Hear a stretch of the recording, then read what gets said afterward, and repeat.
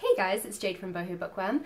Today I'm doing part of my June wrap-up. I managed to read 8 books throughout the month of June and I DNF'd 1, but today, because I read 3 from one particular author, I thought I would break it up into just talking about this author's books in particular today.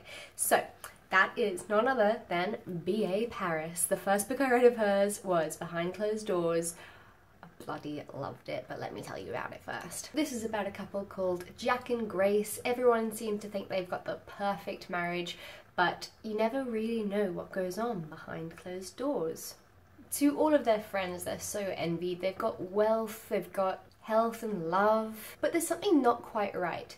Grace is never without Jack, so it is impossible to get to know her. She never answers the phone when her friends call, she never goes out by herself, she doesn't accept friends' offers to do anything with her. There's also bars on one of the bedroom windows, so is this really the perfect marriage or is it the perfect lie?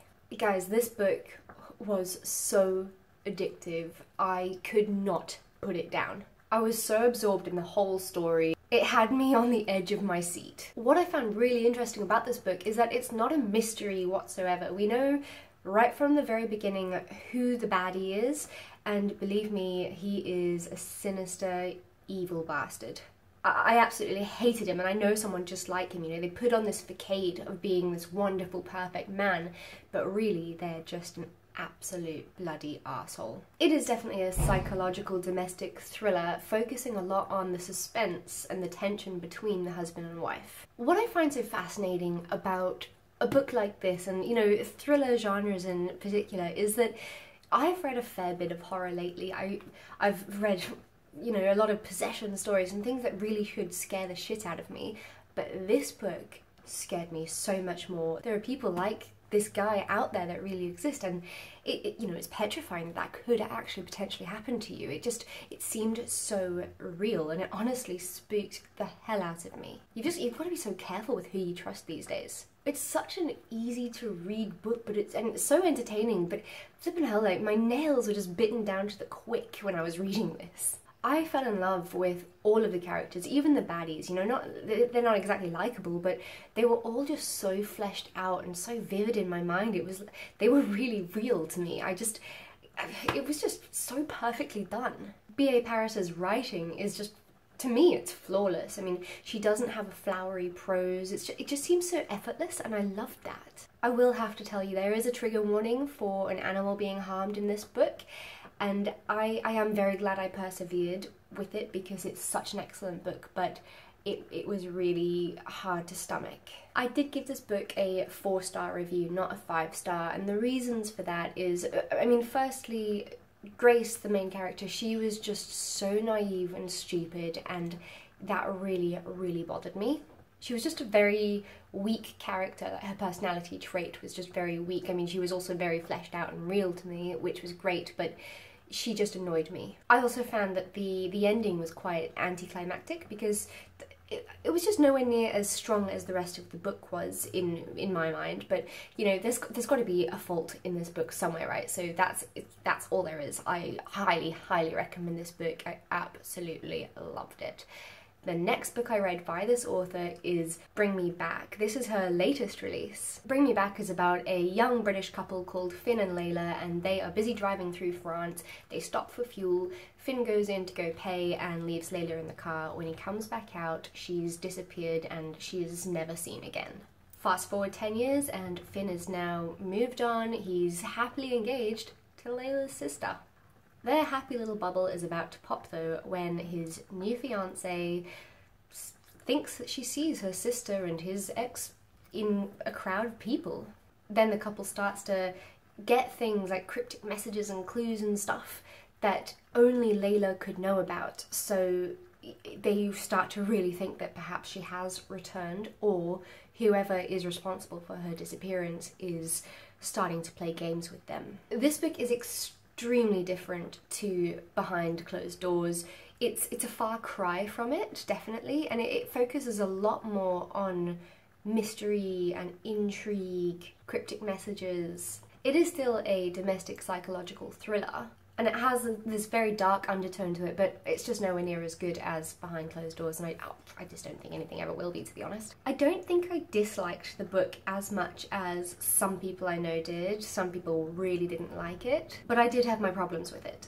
There's some people who, I've read their reviews and they said that they didn't find Behind Closed Doors believable, where I completely disagree with that. I think that it could definitely happen, the previous book, and I found that Bring Me Back was far more improbable. But the writing is still great and it's still full of intensity, so it's still a fun read, but at the end of the day, I was slightly disappointed because obviously this book just blew my mind, so I ended up giving this one a 3-star review, but I will still, you know, I would recommend it because I just love this author.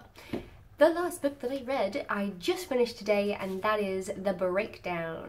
Imagine that you are busy driving through this creepy road in the middle of a forest during a storm. It's a shortcut to get home, and even though your husband has always warned you about not going that way, you just decide that this is the option that you want to do. You can barely see through your windscreen because of the rain slashing down, you know, the flashes of lightning, and then imagine you see a car pulled up onto the side and a woman standing alone alongside it. Would you get out the car and try and help her during a storm when you're a woman alone? No. If you do, I think you're completely stupid. If I was in that situation, I would maybe phone someone, like the police or the fire brigade or someone, to go and help this woman, but not a fuck am I gonna step outside it and try and help a stranger.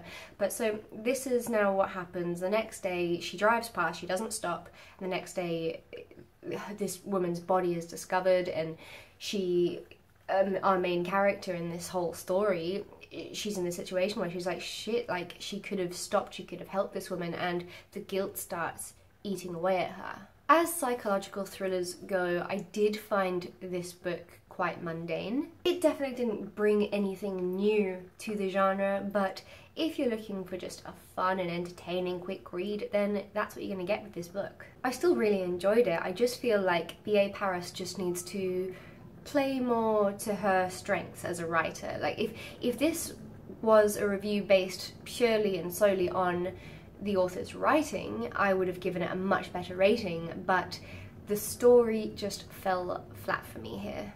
It was honestly just a bit of a bore, you know. We've got the typical unreliable main character. She's suffering paranoia. She thinks she's gonna get early onset dementia, so you know, you can't trust a thing that she says. She's very flawed and she's having this nervous breakdown and just basically getting into like hysterics. Like I said, like that, it was entertaining and it was fun, but it was painfully predictable. And as Abby from Crime by the Book says, she's got like an amazing crime blog and incredible Instagram page that I just am obsessed with. She said that it's just not, it didn't leave you as breathless as Behind Closed Doors did. It's so sad that we do seem to use their debut novels to try and set the tone for the rest of them. It is sad. It's like Paula Hawkins' The Girl on the Train, and then her other one, what was it, like Into the Water. Nothing is ever going to beat The Girl on the Train. You need to kind of know that there's going to be a big difference. But yeah, I mean, unfortunately B.A. Paris's other 2 books did leave me disappointed. That said, I will definitely still read anything that this author writes. I just feel like if she plays more into her strengths, she is going to deliver us a book in the future that is just going to be so enjoyable and so fun and be a bit more unpredictable. B.A. Paris has this way of making her stories really get under your skin in such an enjoyable way. And I did appreciate how she let the story of The Breakdown unravel. I did enjoy that, but yeah, I am excited to see what this author produces next, but so far this is the one. I loved it, but yes, that's all I really have to say. I'll be back with you soon to tell you what other books I read throughout the month of June. Have a great day further, and I'll talk to you soon. Bye!